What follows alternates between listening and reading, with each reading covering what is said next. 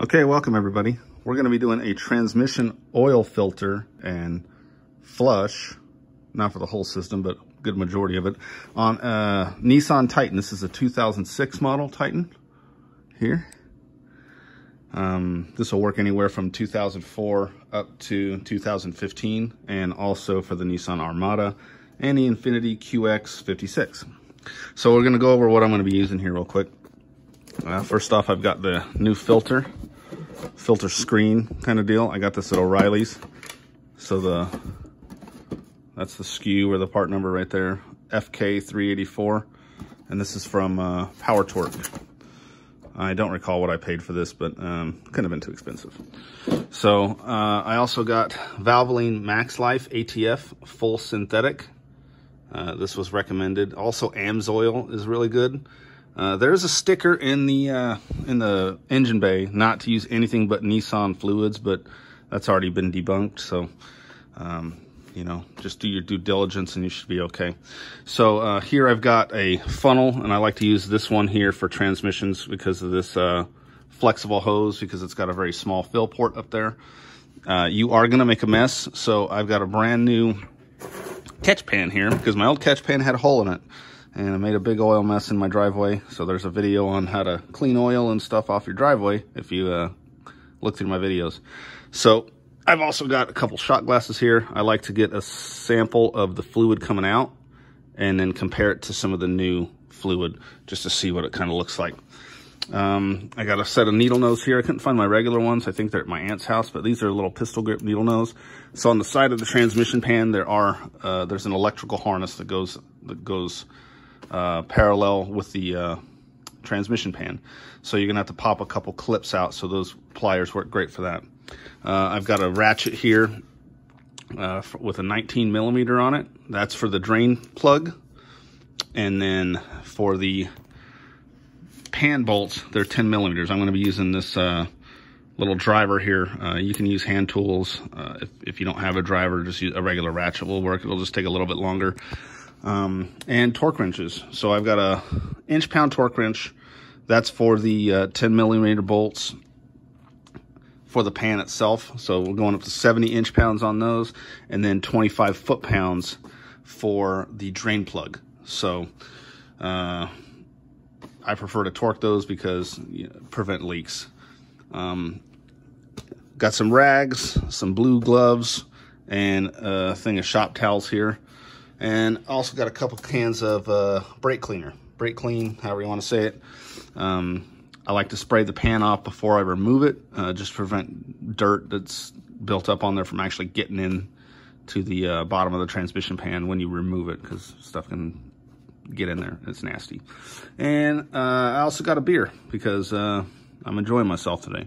So we'll go ahead and get into it. Oh, I've also got, I put this paper down because the transmission pan is rather long, and it may go fore or aft of that drain pan. So if anything gets on the deck, it'll just get on this paper, and then you can, you know, take that in, recycle it. I don't have a spotted owl to wipe up any oil, so I'm trying to prevent any spills on my garage. So we'll go ahead and get into it. Okay, so here we are underneath. First thing I want to do before this gets all messy and nasty is remove these two clips here for this wiring harness. So you just kind of use your pliers, pinch that connector on the back, and it should pop right through. All right, now that's out of your way, and then you can go ahead and start loosening your drain plug. Go ahead and remove our drain plug. That's the 19 millimeter.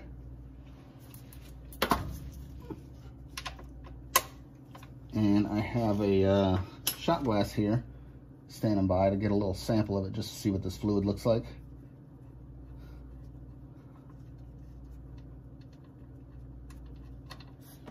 Ooh, yeah, pretty dark. So yeah, we definitely needed a flush here. Okay, so we'll go ahead and get a sample of that. Yeah, I might have to flush a little more of this than I wanted to. So we'll let this drain out, and then we'll take all our, I'm going to reinstall the bolt, torque it, and then we'll go ahead and take our 10mm bolts off after the string. Okay, so that looks pretty good. We're going to go ahead and reinstall our plug and torque it so we don't have to do it later. Doesn't really matter, but it's just how I like to do it. So we're just going to put this in by hand.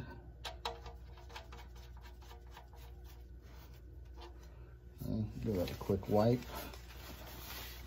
Even though it probably don't matter, this is all gonna get nasty here in a minute when I remove all those other bolts. So we'll snug this down and then put a torque wrench on here, which of course I don't have set up. Okay, so we're gonna torque this to 25 foot-pounds.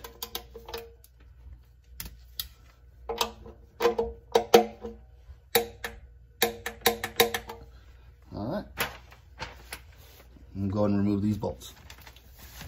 All right, we're gonna remove all these bolts.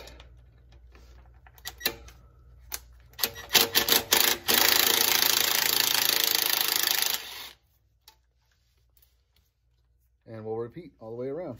I'll 4-point it, and I'll come back to you in just a second.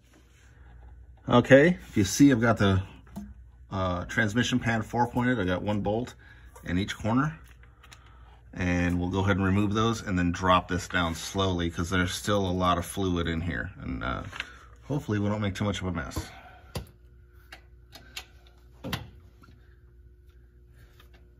Last bolt coming off now.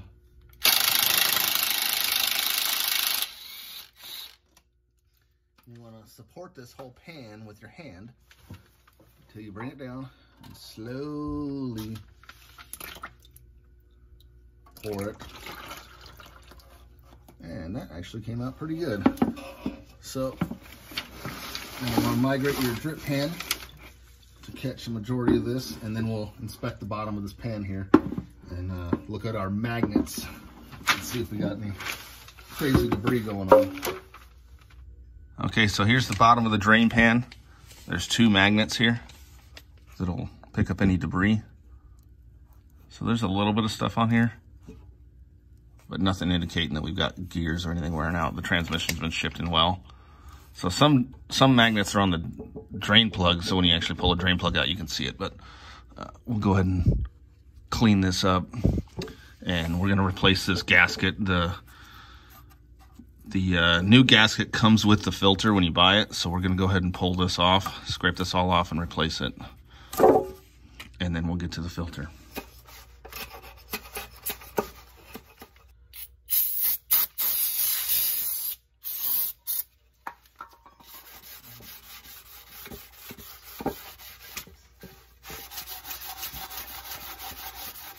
Okay, so we took our drain pan, scrubbed that edge. I used a blade to get that seal off there, and then just scrubbed it with a little bit of sandpaper. I used a block and just wet sanded it with some brake clean just to get that smooth. Also want to make sure that you bag up all your bolts somehow so you don't mix up your bolts between your pan and your filter. So the filter, that's a whole other animal when it comes to bolts, because some of these are different lengths, and you have nut here. So there's different hardware holding this on at different points. So my recommendation is use the other filter as when you take them off, and I'll show you how to do that. So when we remove these bolts, I'm gonna take them out one for one, and I've got the other filter positioned here, just like it is. It's upside down, obviously, but whatever hole it comes out of, that's the hole I'm gonna put it in here. So you make sure you put the right hardware back up here.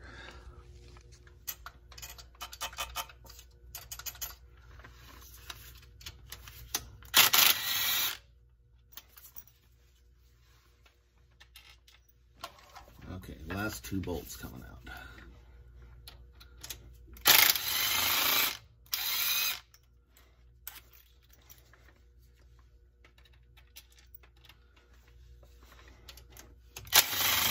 Delay that 3 bolts.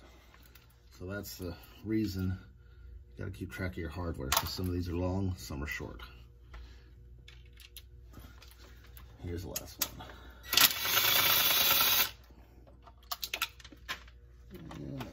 Okay, here we go. get some.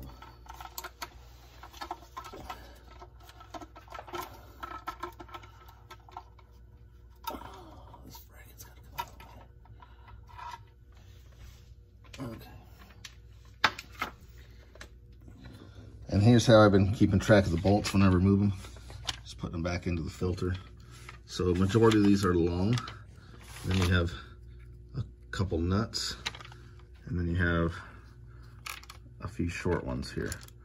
So if you put the long ones in the short holes, you can damage the helicoils up here, and then that would have to be all re-drilled, and that would be very, very bad. So let's take a look at our filter here. Filter screen. Get under the light. So there is some debris here and there, but nothing I want to worry about too much. Okay, so what I'm going to do now is transfer all these bolts to this one so I can put this one on. Okay, so I've put all the bolts in, just started them. You don't want to tighten anything until you get them all started, because this whole filter screen can shift, and then you won't be able to get that last bolt in or last couple bolts in. So these are torqued to 70 inch-pounds. So we're just going to run these down until they're pretty much hand tight here. Not lose too much sleep. Now that our filter's back installed, we're going to go ahead and put our drain pan back on. So I've taken the new gasket and mocked it up on here, and I've just put a bolt at each corner and one in the middle on each side, as close to the middle as you can get it, just to hold this gasket straight. And then we'll put it up on there by hand, just barely putting these in, and then you should be able to get your other bolts in. So we'll go ahead and put that on.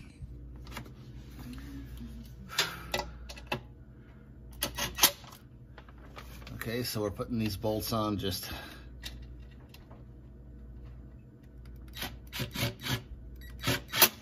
fairly loose,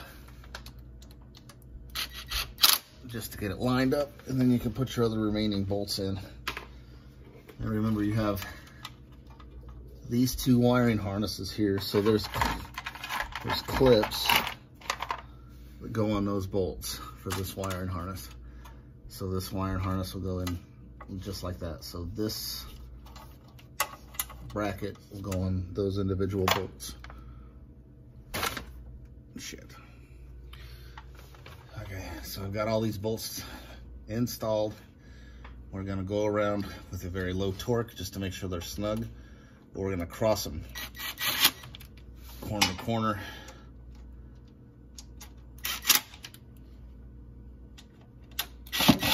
And then cross torque them all the way. And then just keep moving. Same pattern.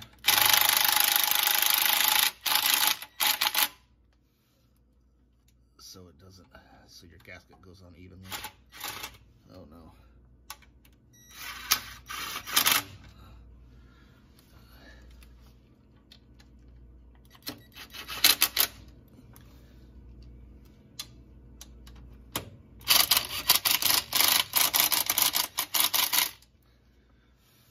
So these are only 70 inch-pounds, so you don't want to over tighten them. Okay.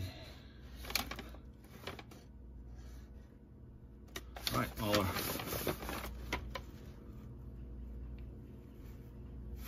all our bolts are in, snugged down by hand. So we're going to torque these to 70 inch-pounds with a cross torque. And that will seat that gasket flush and evenly. Hopefully we don't have any leaks.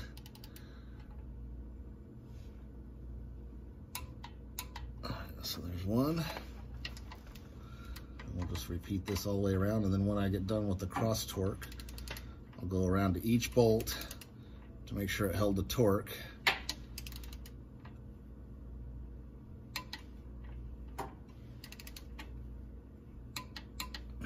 So there's that one. We'll go up here.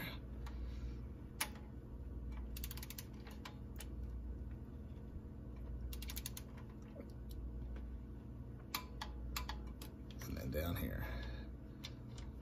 So these 4 points will be torqued, and then we'll just keep going around.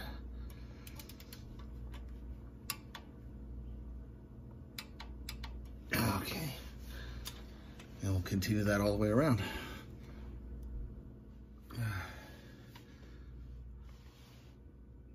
Okay, so we've torqued all our bolts in a star pattern all the way across, and now we're going to do a final torque of all of them just in a sequential order to make sure none of the torques moved. If the pan has shifted or anything like that, you always want to do a final torque just to check your bolts, make sure they don't move. If they do, cross torque everything again.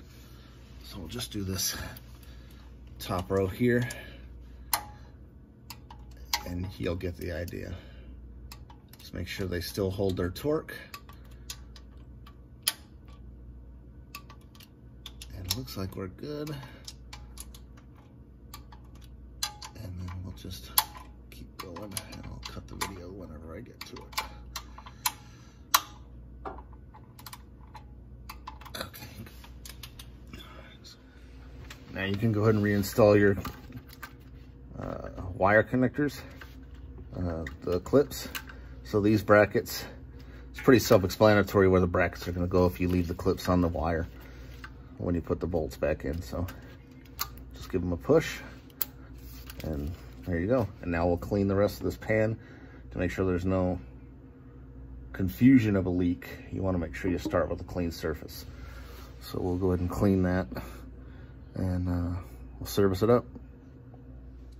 Okay, so I've cleaned the pan. Now we're gonna service it. Just real quick, remember these 10mm bolts, so 10mm bolts are torqued to 70 inch-pounds, and the drain plug is torqued to 25 foot-pounds. So there's a big difference between foot-pounds and inch-pounds. So don't confuse that, because you'll strip these out very, very quickly, and then you'll be up shit river. So okay, so we're gonna go ahead and service now. So we've taken out 5 quarts of fluid according to the indicator on this drip pan. We're gonna go ahead and service that up here real quick, and start the truck and run through all the gears. Okay, so your transmission fill point is the same as your dipstick, and this is actually locked in with a 10mm bolt right here. So we'll go ahead and remove that and then top it off with some transmission fluid.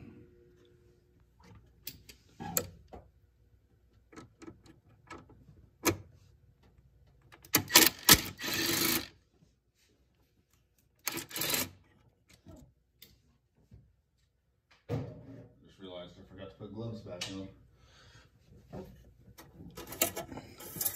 This out.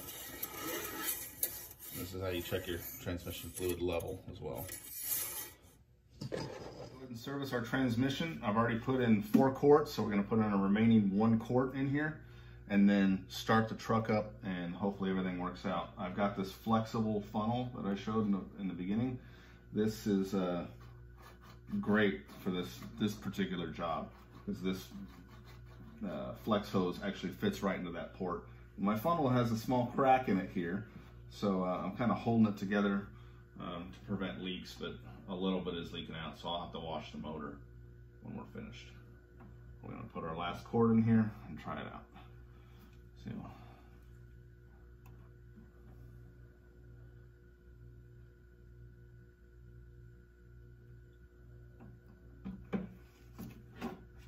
and a little bit more.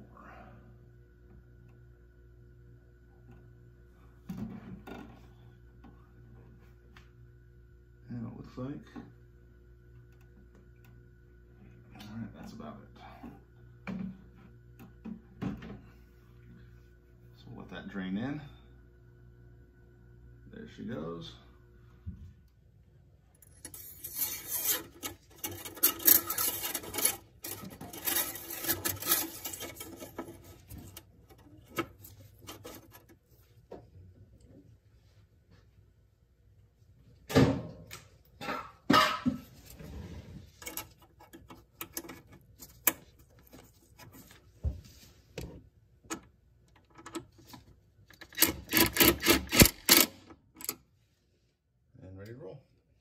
Okay, we're gonna start the truck, cycle the gear shift through from park down to drive, back up through neutral, reverse a few times just to make sure that fluid is going where it's supposed to go.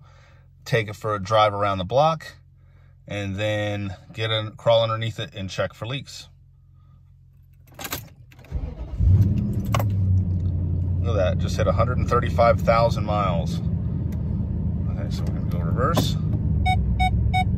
And there's some behind us, so let's turn that sensor off.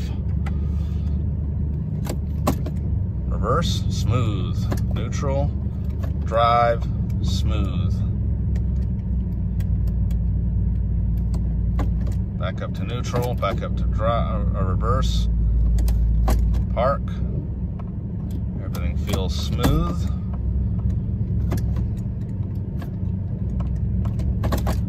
Okay, so now we're gonna pull it out, take it for a drive, and then we'll crawl underneath and check for leaks, make sure that gasket's holding. Okay, here we go. We're gonna take it for a ride around the neighborhood, make sure the transmission shifts smoothly while we're driving. Forgive my crappy headlights.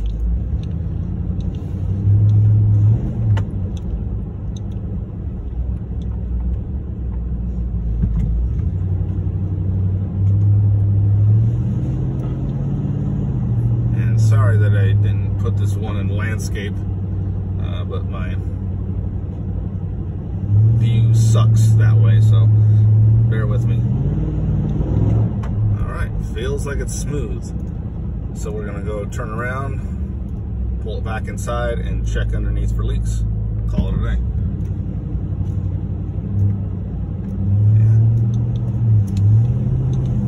Yeah. Feels pretty smooth. And I'll take her out on the highway here shortly. But for now, she feels pretty smooth. So now it's cleanup time.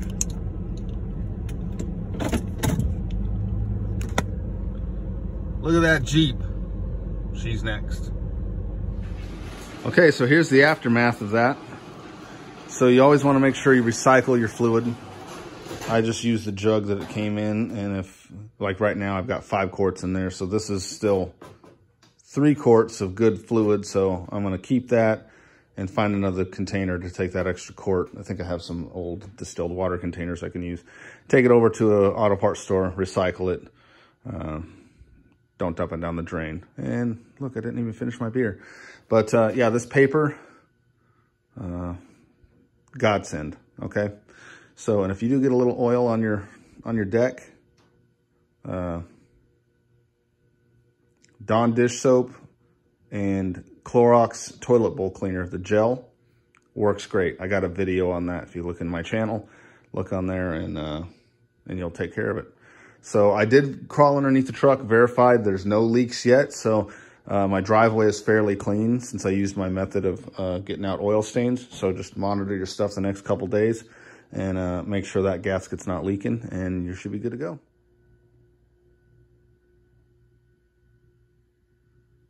Well, I almost forgot to take a look at the before and after. So this is the fluid that we pulled out, and it's pretty rank.